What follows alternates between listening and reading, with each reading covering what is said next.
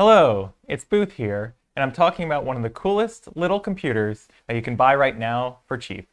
It's called an Arduino, and it's powerful enough to put a man on the moon, make your car work, or create an Internet of Things device. It costs less than a dinner with your family, and it's simple enough that you can start tinkering in a few minutes. Let's learn more about Arduino. A group of engineers in Italy, led by Massimo Banzi, worked over many years to create Arduino. The idea was to give students a simple platform for electronics projects that would cost only as much as going to dinner at a pizza place. It would be made from commonly available parts, and the board would have a bold blue color to set it apart from the typical green of other circuit boards. Arduino is all about fun and creativity.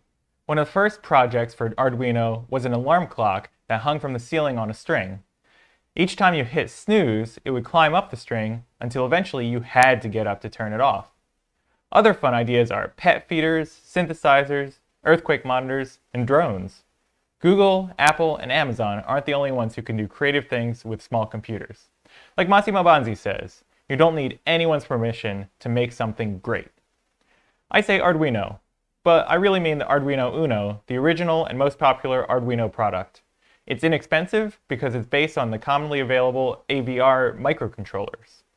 These microcontrollers are special-purpose computers commonly used to control car systems like sunroofs or airbags. The headers on the Arduino Uno also make it easy to connect with other electronics, and it connects to your computer using a simple USB cable. They've been around since 2005, so there's an immense number of books, forums, guides, and videos to help you build your projects. One of the coolest design decisions was to publish the plans for Arduino. Ever wonder how it works? Just load up the circuit diagram, or the 3D model, or the written documentation. Want to build your own? Go ahead. The plans are free and practically unrestricted. This open design has allowed other companies to make improved designs based on Arduino. Famously, Lemore Fried created Adafruit Industries to do just that. The Arduino Uno has a lot of great features to make your projects work.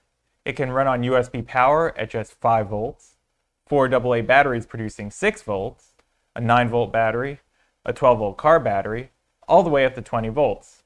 A built-in voltage regulator will always turn it into 5 volts for the circuits. It has a variety of pins for you to connect your customized electronics. It has 14 digital input and output pins, which can act as switches to produce power at 5 volts. 6 of those pins produce PWM signals for motor speed control or for dimming lights. All of the digital pins can read digital signals, like the signals you get from an infrared TV remote. 6 more pins measure analog inputs such as light sensors or moisture sensors. Even more pins are available to supply power and do specialized tasks.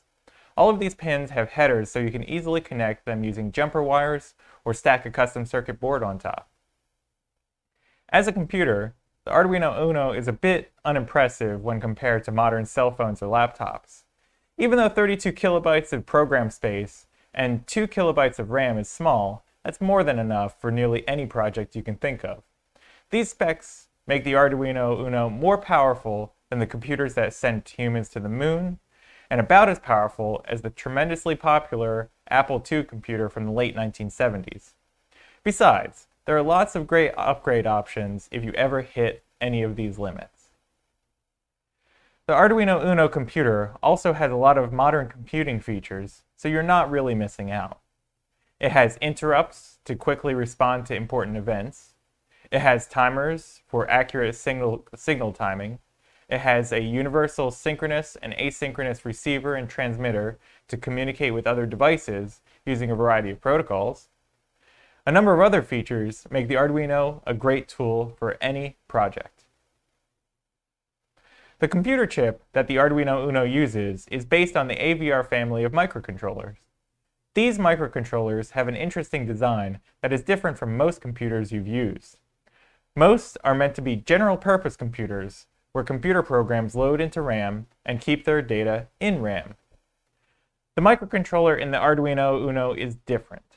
It keeps its code in built-in flash memory and runs it directly from there.